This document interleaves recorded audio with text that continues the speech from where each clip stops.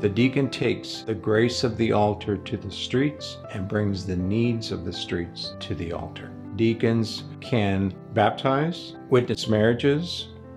At Mass, we can preach and proclaim the gospel. Our formation program to prepare the men for ordination is 5 years in length. The formation that I went through for the last 5 years, it was really an eye-opening experience for me.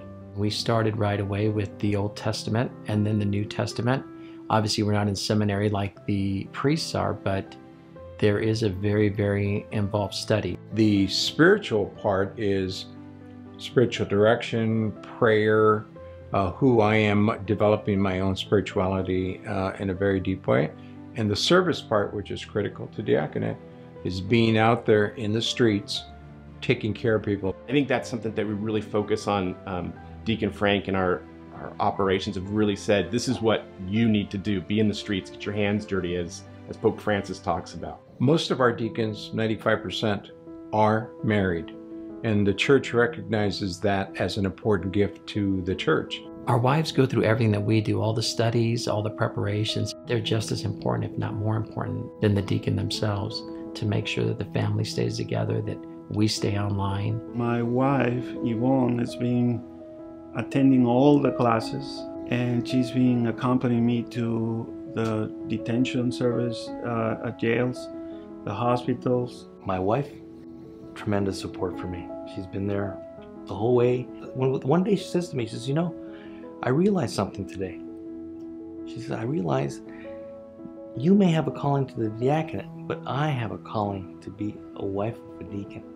The ritual of ordination for clergy, in this case diaconate, is beautiful, very much rooted in the customs of the church, in the rituals of our church. The ordination was, I'm still not over it. I still can't even believe what happened at the time. It's so surreal that we were just going through the process. To me, my most favorite part of ordination was the litany of saints, because here we're asking the saints, and we're asking Mary, and we're asking God to take us in his arms and to pray for us. As you're face down on the altar, you can feel or smell the floor, the dirt, the fact that this is where we're called to be, like Pope Francis says.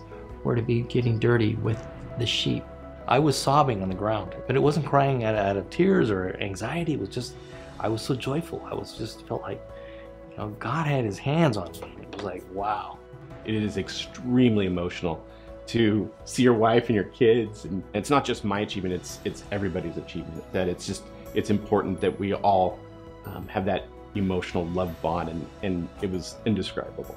My mom, who's 92 years old and was able to come and attend, it was a very special moment, but it was also the feeling that, okay, now it's time to start. Each of the classes chooses a name to signify who they are. And this class chose salt and light from Scripture, where Jesus tells us to be the salt and light for the earth. And so we pray that these men and their wives and their families and their parishes can be salt and light for the church and for the world.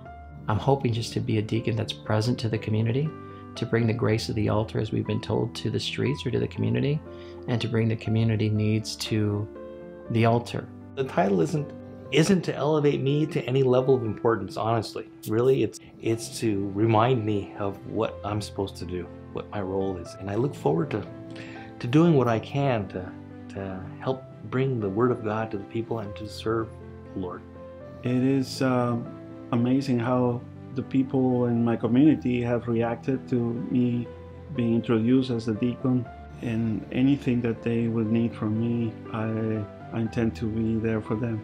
To actually give a true homily and to stand in front of your congregation with the stole on and with the alb, it's a beautiful experience. And I do think that it's not really us speaking, it's the Holy Spirit working through us to help our congregations really see that there's more to it than just sitting in the pews, and we need to go out and live the life that Christ asks us to live.